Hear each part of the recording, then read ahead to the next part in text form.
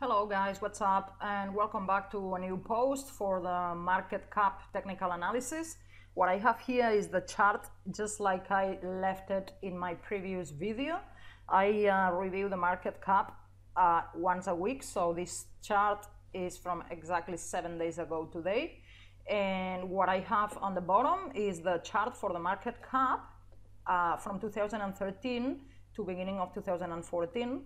And the total length is 3 months. So you can see the dates on the bottom here, the 18th of November of 2013 and finishing the 13th of January 2014. This peak that we see here was the very last peak, and after this we enter a very long bear market, probably more than a year. I think it was 1 year, 1 year and a half until we actually touched bottom. And what I have at the top is the market cap from 2017. You have the dates at the top, so this was the 8th of May and finishing here the 3rd of July, and where at the very end where this is finishing, this is how it was finishing 7 days ago, just like I left it last week when I was reviewing the market cap. Let's see what happened during these 7 days, because these are the trend lines that I draw in my last video. And as you can see, I pointed with the arrows every high and every low, how they actually correlate with the highs and lows from the 2013 chart. Every peak and every low actually match, which shows that the patterns are repeating this year. Okay, so let's see the extended chart from now in 2017. This is what happened during these 7 days. If you see the difference, I hide it and now I put it on, turn it off, put it on. So this is how it was last week. Now this is what happened, the continuation during these 7 days. Obviously, it didn't follow my trend channel here. We went way down, so that's fine. It's okay. Now let's take it from here. Let me hide some of these lines so that we can see it more clear. Okay, what about this? What about this arrow that I had pointing from this low to this low? What about this is not the actual low, but is that low was actually this low, okay?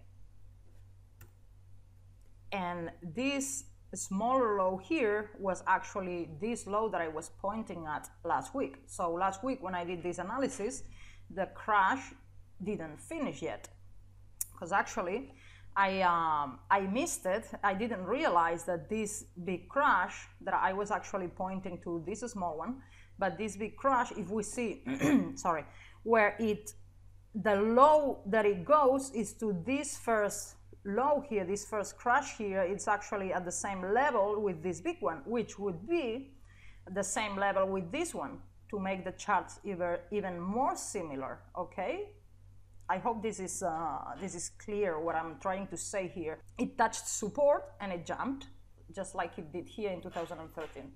Okay, so if we take it from here and we can still see that the patterns are matching with the 2013 chart, it means these patterns haven't been broken yet. In theory, we should have something like this in the future, right? These are my new arrows from this week. So if we are here, we just had this low here, we're supposed to be recovering.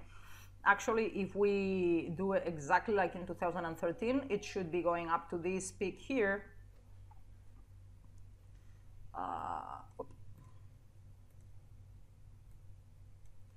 Something like that. Actually, it should this chart, the price that is going up now should go up until here to make a double top with this one here, if it's going to be the same as in 2013, and then from there crash again, and then from this crash it would be this crash, then it would slowly start to recover, right? That's what it should happen if the pattern is not broken. I'm not sure if you guys would agree with this. I hope I can see something in the comments and see what you guys think about this. To me, the pattern seems it's not broken now, but I think I have been realizing after doing technical analysis for Bitcoin and Ethereum so often, I think this could still repeat. We can go back up here to make a double top with this one. Maybe we have another crash. I think up until here the patterns will continue to repeat. Why not? But the fact that this one is recovering here, you know, this should actually go up to 100 billion again, maybe, if it repeats. And then from there, in 2013 we had a very long bear market, very long. The reason why we had a very long bear market is because, I'll show you here, when bubbles form, this is the actual Bitcoin chart as of today when I'm making this video. So say this is a bubble. The bubble started somewhere here, actually down here, but say that the bubble started here.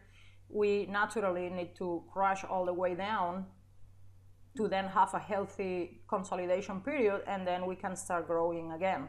That's how bubbles react. But we actually got that in the bubble in the beginning of 2013.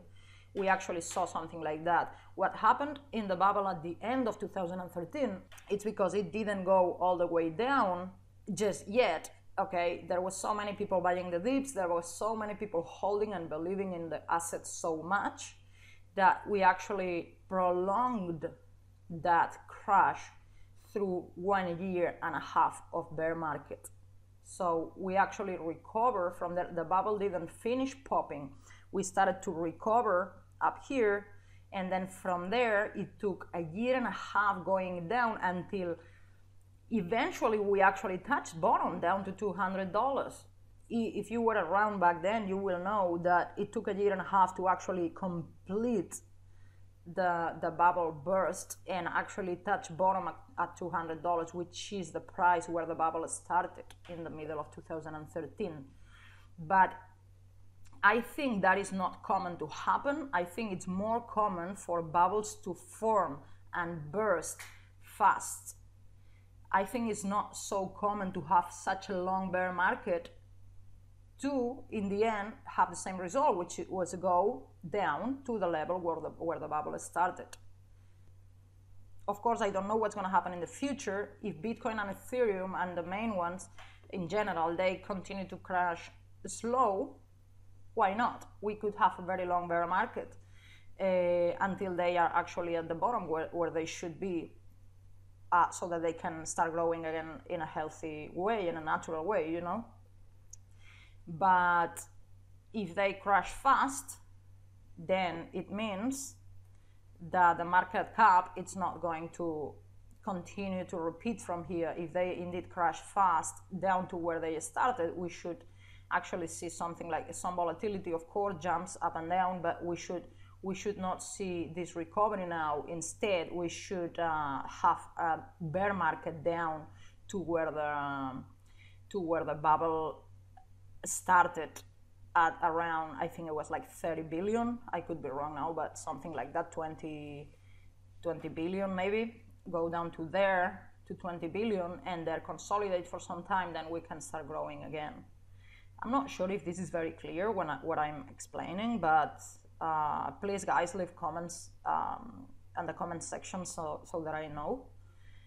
And so what I'm gonna do here is I'm gonna leave my prediction. As I said, these arrows would be if this pattern continues to repeat, but I think there's bigger chance of this pattern to break here. Okay, and from there, of course, have volatility, but the general trend should be going down instead of up, so that we can finish and complete the bubble burst faster than in 2013. And I hope that's what happened. If not, we're gonna see a bear market very long. So I will actually put this something like this. Okay. This is going to be my take. Of course, I don't know exactly what's going to happen. If the pattern repeats from 2013-14, we'll go up. If it breaks here, which is what I think is going to happen, we will see a jump now up to make a double top here with this one. So that would be around what, 60, sorry, not 60, around 80, 85 billion. And then from there, bear market. Okay, I will type here up to 80 billion, then bear market down to at least 30 billion, which I think it's going to be less than like 25. So this is going to be my prediction, my take. Of course, who knows, but I will put it here. Guys, I'm gonna leave it here and let's see what happens. I'll see you again in 7 days, and yeah, I will continue to update this chart. Thank you very much for watching, and I'll see you in the next video.